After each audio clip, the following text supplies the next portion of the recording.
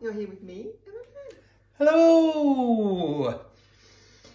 Today we are going to show you how to make a pasta dish.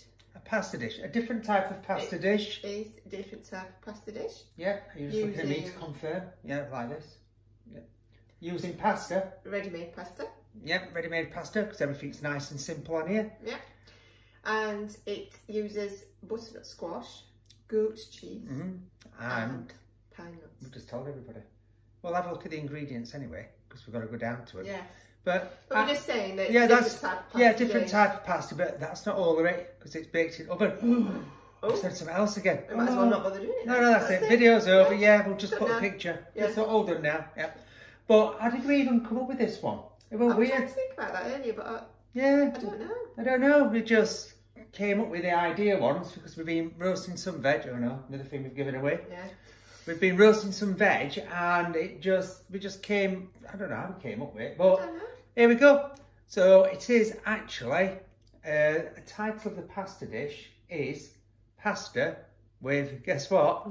Butternut squash and goat cheese, bit of basil, bit of herbs, bit of other things, and baked in oven with a nice crispy parmesan top.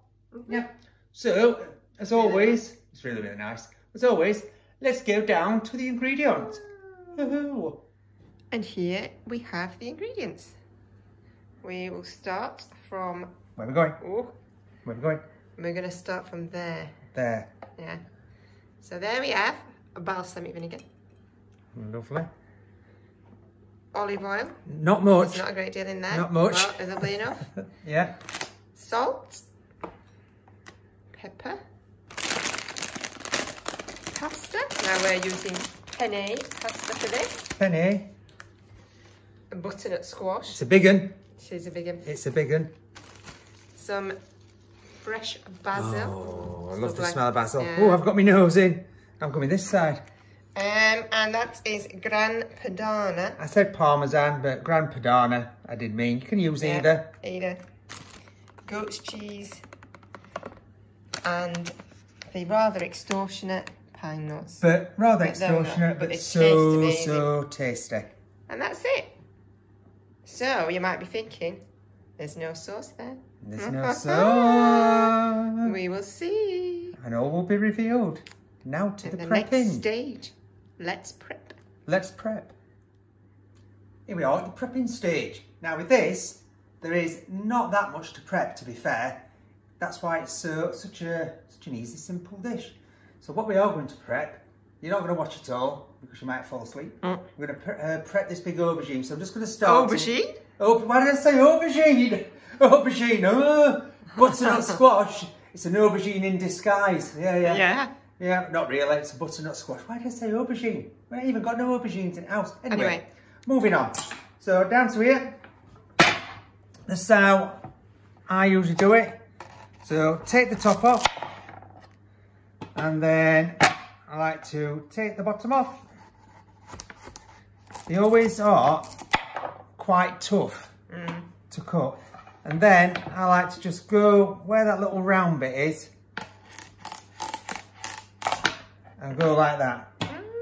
Yeah, so two ways you can do it. Entirely up to you. You can come down, I'm using this knife, a nice sharp knife.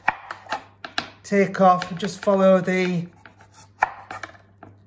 little bits of the curvature so you get them big strips, or good old peeler. You can see you have to go a few times, you know, in the same distance. So you're just waiting to get in the same distance, in the same place, should I say.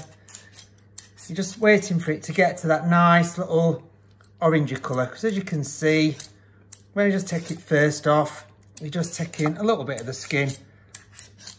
So again, whichever way you feel most comfortable. So I'm going to carry on peeling this, and then I'll come back and show you how I'm going to chop it up. Nice and peeled. Did you find that amusing?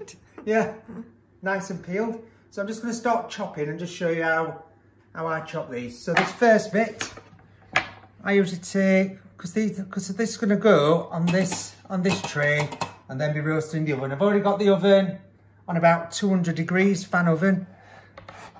So just come down, I'm just going to chop it into pieces like this because we want it to roast off, but we don't want it to take, you know, like ages on there.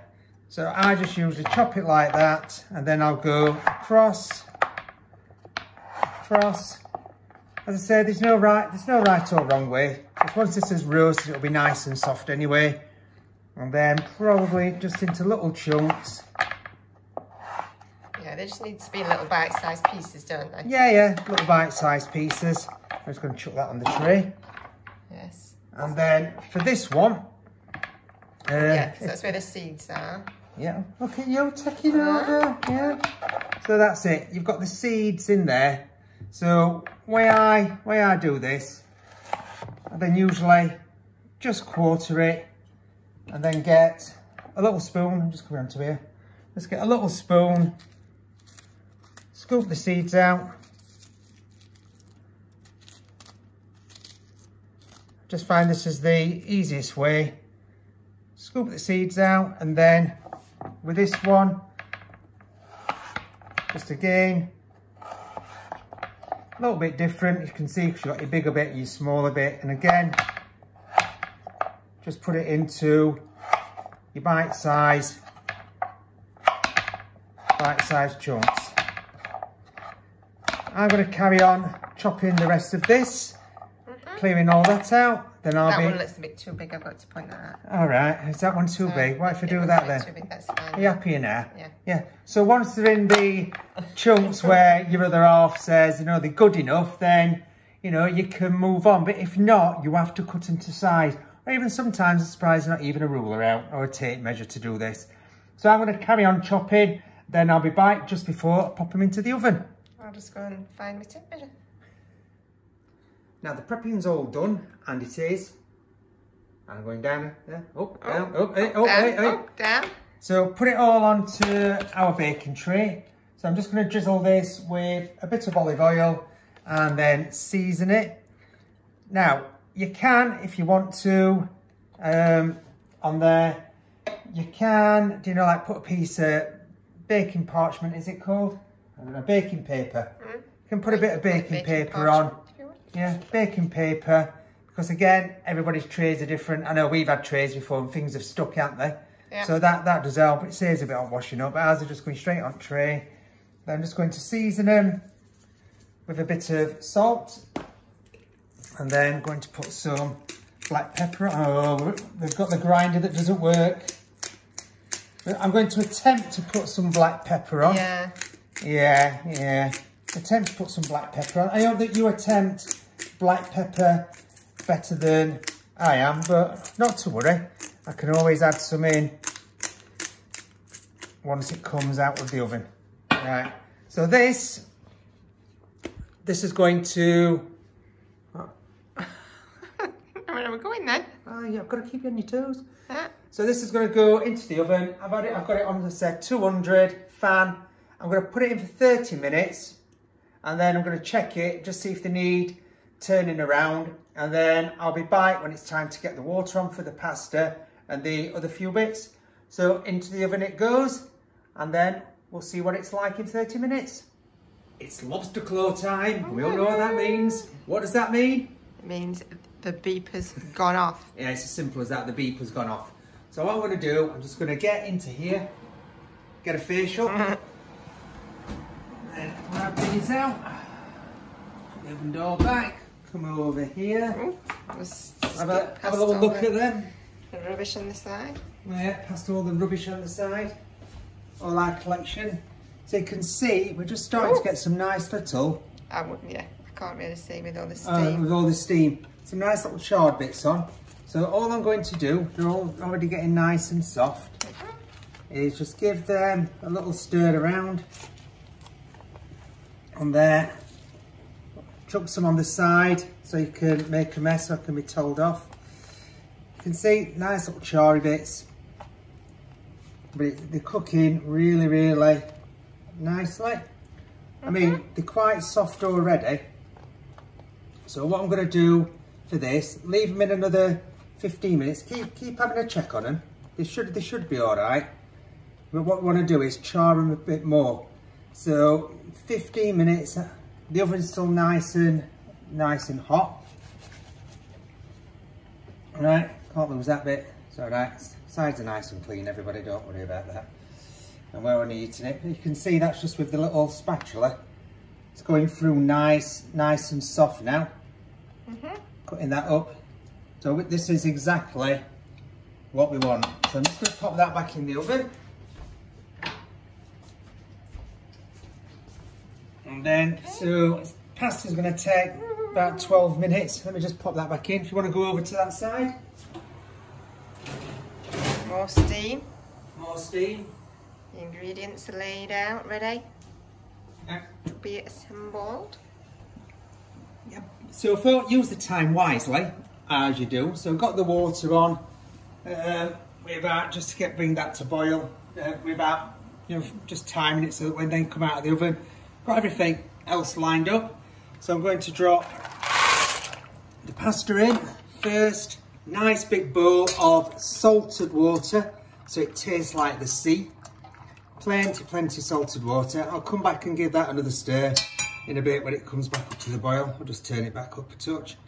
Because I did turn it down, so we're going mad while I was talking. But we can always up and down, up and down. We've now got the gold going in. So warmed up the frying pan. Now, watch these like a hawk. Because what happens if you don't? They burn. They burn, and they will burn very quickly, especially in a hot pan. You already smell them toasting. Yeah. And trust me, you do not want to burn your pine nuts. It's such a bit, you can see Instantly. already the colour. Yeah, colour Like change. that. Yeah. So with this, just keep shaking about and moving them. They will not take long. Don't walk away from them. We've made that mistake in the past. It, yeah, it just totally ruins them. Yeah. Can't use them. And then you've got to chuck them away, and that is And pay another £4 for another bag. another bag. Depending if you go to other certain shops where they're £2 a bag. What shop's that? I thought you got them from that one at the top of the road. The one with the big A. Our corner shop. Not our corner shop. The one starting with A and ended in... Oh, Aldi. Ended in Yes. Lilde. Yes. Lilde. Aldi. Aldi. Yes, they were much cheaper there, but I haven't been there for a while. Yeah. And it's not just at the top of our road. Oh no. Well, it's top of 10 minutes away. It's nowhere near the top of our road. It depends how close you want to go on that. But It doesn't really, does it? oh no, it's on top of road. I would just be in, it weren't that far away. You can see they're getting nice and toasty, and yeah. Ooh, the smell is great.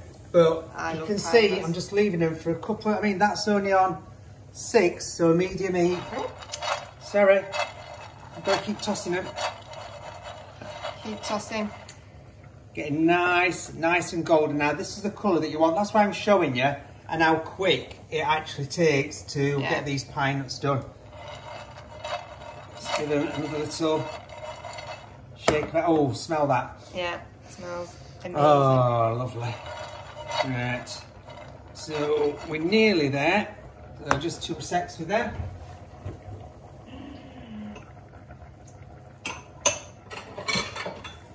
Some burning on my watch. Yeah, well that's it. You're watching them. I think that's I about... think that's done. You don't want to risk. So as soon as they're done, get them out of your pan, because you don't want them to, you know, like burning there. Oh, ouch, each, oh, out, eat, out.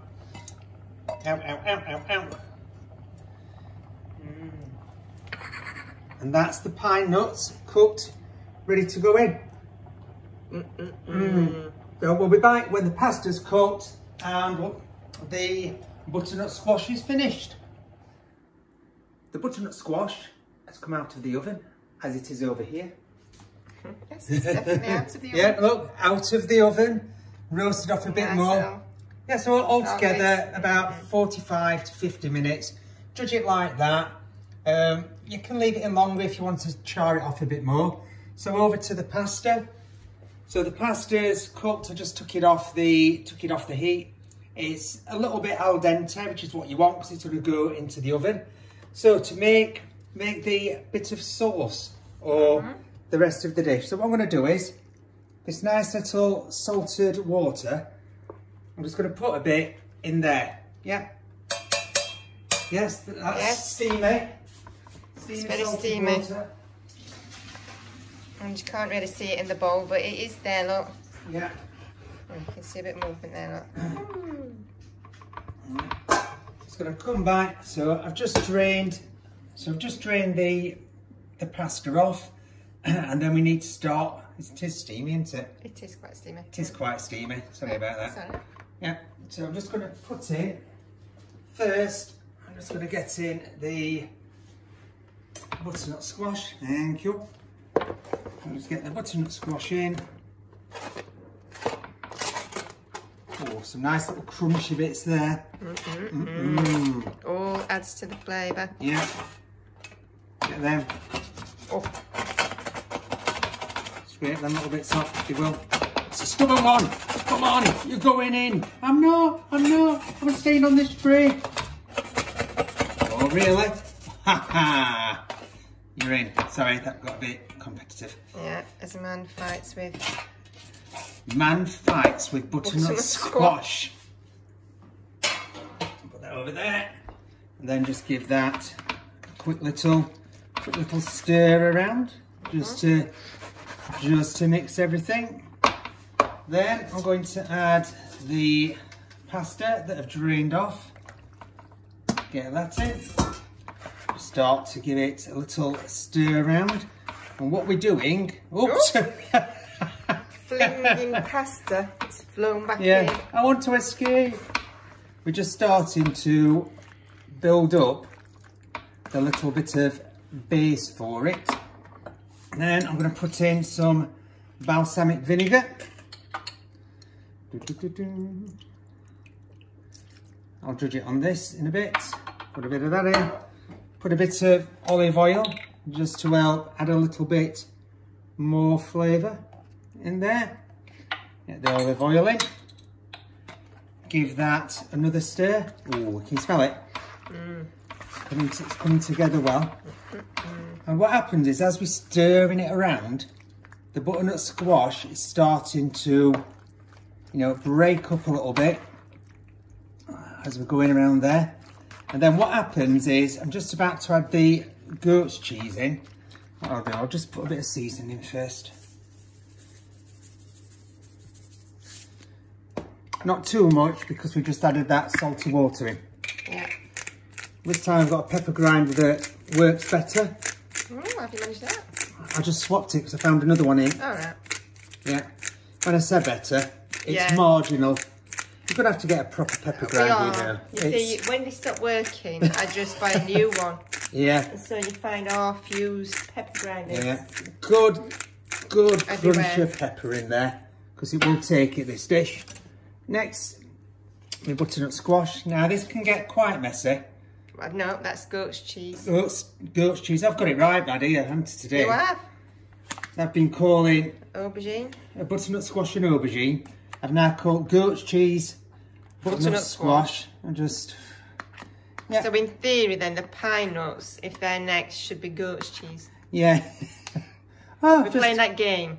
Oh yeah, where you say the thing before, or the thing after. Did Alas Smith and Jones do a sketch on that? I think they did, yeah. Yeah. Oh wait, 2 Ronnies. Ooh. Could have been 2 Ronnies. Not sure. Could have been anybody really. Yeah, could have been anybody. We're just making it up. Yeah. So get that in. I do like goat's cheese. I do. Yeah. Some people aren't a big fan. No. So you can quite a distinctive taste. Yeah. So you could always, I suppose, replace this with some ricotta. I don't know if that'd work, because I've never tried it. But if you don't like goat cheese, then it's probably not for you. Although you can't really taste it once it's baked. No, it's there. It's just when it's raw, you can taste the goat cheese, can't you? Goatee, as they did say. Yeah. It's too goatee. Too goatee. So now what we're going to do is, I'm just squashing some of this cheese down, swirling it around, mixing it. You can see it's starting to bring together a nice sauce. Ooh. It's not really. No, it was. No, Tan. Oh, That's a right shot, that. Just break up all that goat's cheese. And so you make sure you're coating all the bits of pasta on there. Chuck in my pine nuts. And then I've got my basil leaves. Tear them in. You can put them in whole, chop them, however you want. Add as much or as little. If you wanted to put any other herbs in, you know, oregano or oregano, however you want to pronounce it, works well. So what you're looking for is a nice, loose, look at that butternut squash now. So it's all mixed, stringy and gone in. And again, an oozy. Don't want to do it too much, you still want to keep some bits. Right, over here. So I'm going straight in to the big dish. Oh, look at that. Smells great. Oh. Now that's I know you've said sauce, but it's not actually. It's not a sauce. It's not sauce. It does taste saucy, doesn't it? I wouldn't say it tastes saucy. All right, what would you say it tastes like? But I'm just like, Yeah, slapping it everywhere. Slap it everywhere. Oh, look at that. Bit of basil missed out. Chuck that on. Don't miss any basil. No. Is it? Oh, can't miss that pine nut. No. Yeah, right. Then in a bit there'll be somebody pine nut fishing when it gets served eventually. Yeah. Always difficult to present and take photos of. Yes. Right, so the next bit, just to finish it off before it goes in the oven. So as I took the butternut squash out, what I did was I dropped the oven down to 150. And now I'm just topping it off with a bit more cheese. A bit more cheese. Look at that. Get enough cheese. And also, what the cheese does, it should nicely melt. It should go crispy in a few parts, but it protects the little bits of pasta from drying out too much in the oven. So grate as much or as little as you like, but I like to have a good coating of cheese. Look at that. Right. So in the oven, 15-20 minutes, we'll keep checking it. And then we'll be back to take it out and have a look. So apparently I need to take it out of the oven in case you're wondering where I've been.